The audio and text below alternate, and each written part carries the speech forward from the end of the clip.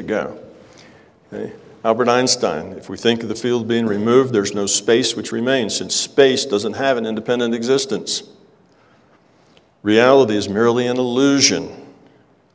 It's clear that the space of physics is not, in the last analysis, anything given in nature or independent of human thought. It's a function of our conceptual scheme. Space is a function of mind. And then at the end, Albert Einstein, after he worked the last 25 to 30 years of his life trying to come up with a unified field theory little toe, and didn't succeed, a letter to one of his co-workers: "One has to find the possibility to avoid the continuum together with space and time altogether, but I have not the slightest idea what kind of elementary concepts could be used in such a theory." You see, they knew that the time of Newton was finally over, but they just really didn't know what to do with it. Because just knowing the fact from an experiment isn't enough. You have to have an explanation. You have to be able to relate it to the world before it's useful. Okay, the next one is Wigner. "It will remain remarkable in whatever way our future concepts may develop that every study of the external world led to the scientific conclusion that the content of consciousness is the ultimate universal reality." Max Planck, "Science cannot solve the ultimate mystery of nature because in the last analysis, we ourselves are part of the mystery we're trying to solve." See, that's like Einstein saying the space of physics is a function of our conceptual scheme. What's out here, our reality, is somehow entangled with what's in here, is what they're saying. All right. Okay, now we're going to have one from Niels Bohr. Bohr said, "The common sense view of the world in terms of objects that really exist out there, independently of our observations, totally collapses in the face of the quantum factor." He meant in the face of quantum mechanics, new knowledge that they just had.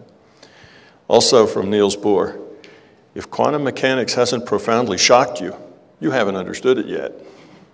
Okay. So these are all these people I just quoted were all Nobel Prize winners, all of them. They were all the best of the best, probably the best scientists, the most creative and out-of-the-box thinking scientists that we've seen for 100 years.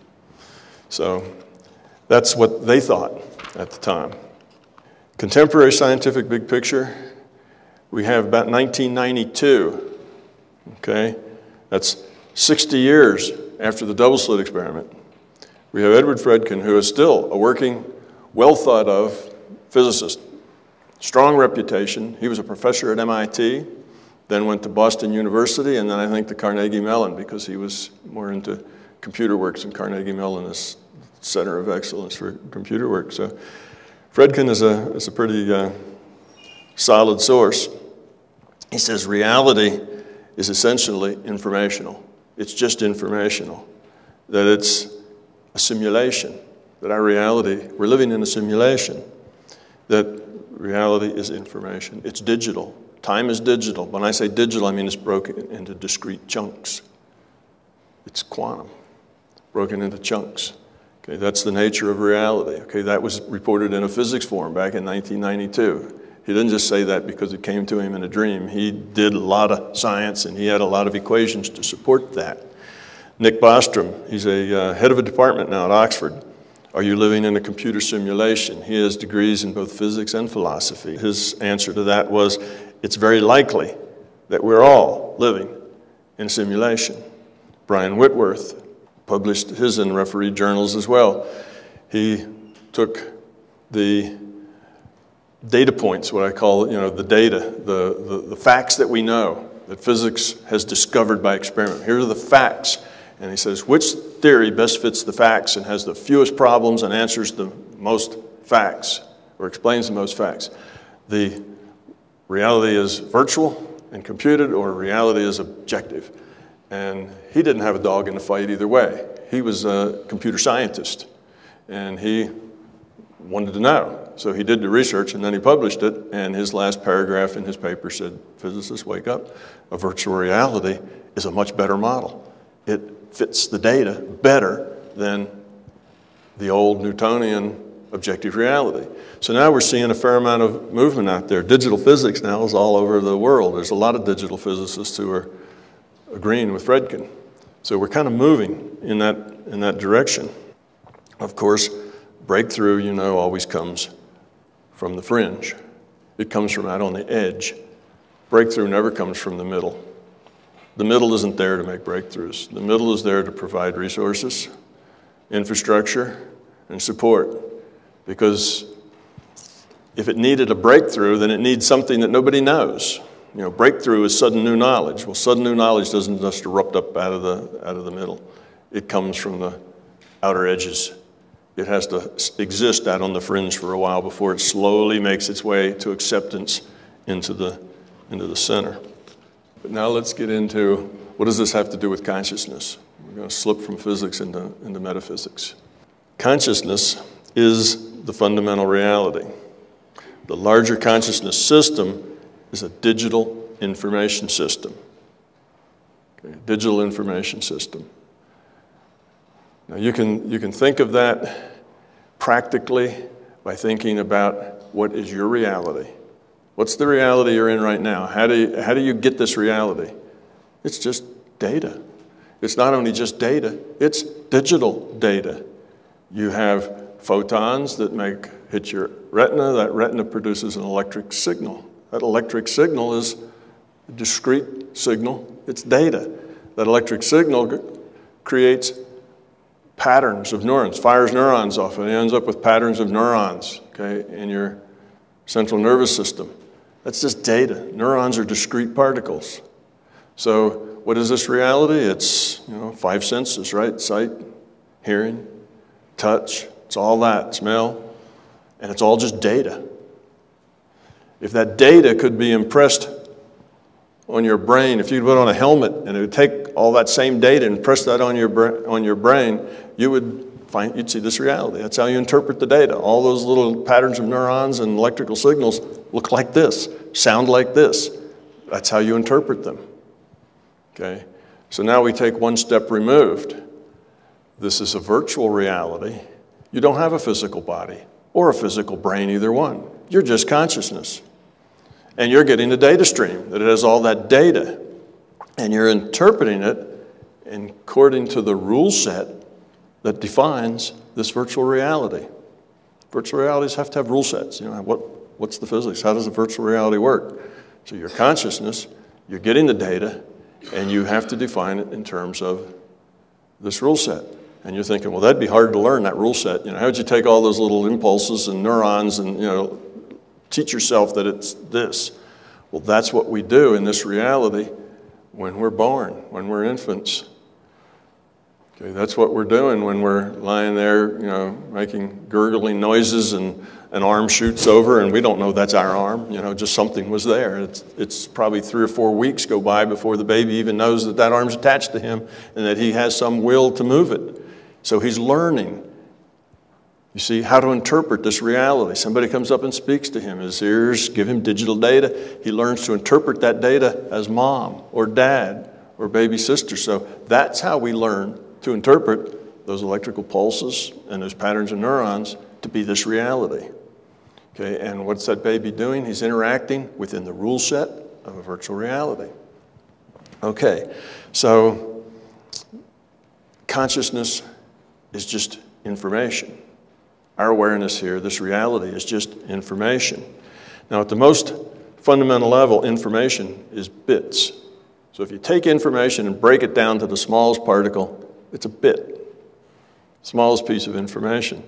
Bits, in the most simple configuration of bits, are binary, 1s and 0s, up, down, left, right, hot, cold, good, not good, whatever, just a pair of two different states. Okay, now information is non-physical, information is subjective. Okay, consciousness is non-physical and subjective. Okay, what that means is that every one of us gets our own personal data stream. Okay, this is a multiplayer game, so we're all in here together. We interact just like in The Sims or the World of Warcraft. It's a multiplayer game, and you get this data stream. You have other players. Some of the players are maybe computer players. Some of the other people that are in the game, and it's your own personal data stream. You live in your own personal reality. Okay, we think there's a big reality out there besides that, but it's just, your reality is just what you perceive. You take out all those senses, eliminate your 5 senses, and where's your reality? It's gone. No touch, no sight, no sound, no smell. Where's your reality? You're in the void. There is none.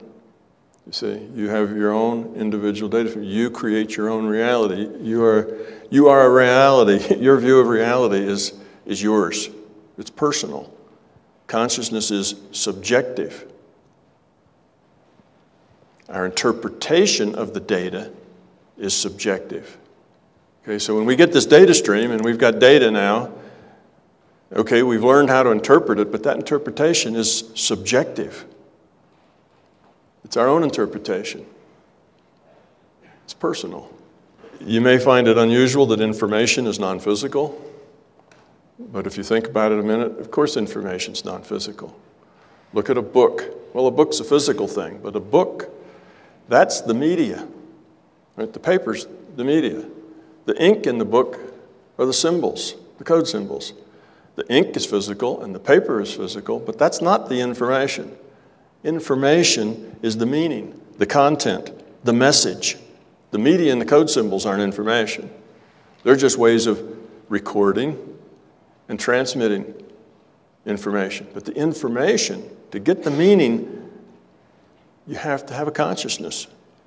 You can take a picture of that book page, but the camera doesn't get any meaning.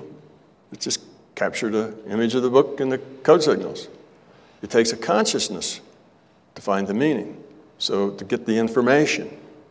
So information's not media, information's not code symbols, information is content. It requires a consciousness. It's non-physical. You can't take meaning and weigh it. It doesn't have volume, it takes up no space. It's not physical. Okay, information systems. I'm going to talk a little bit about evolution.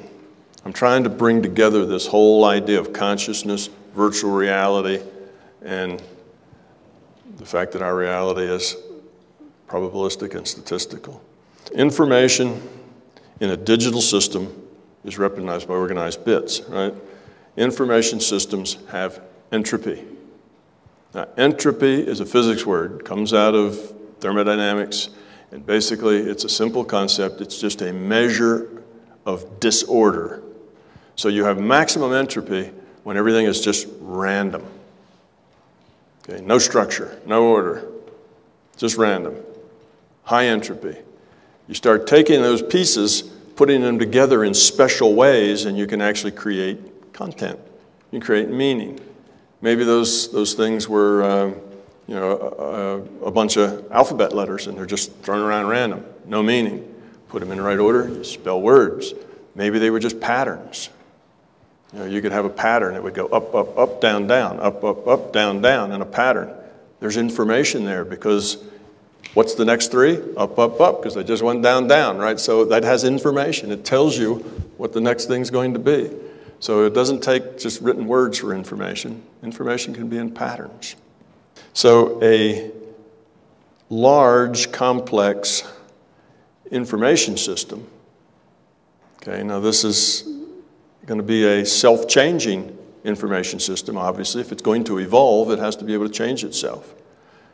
To be self-changing, it also, at least some rudimentary way, has to be self-aware. It has to be able to know what it's changing itself to is better or worse than what it had before. So a self-changing system with a purpose to evolve, be more successful,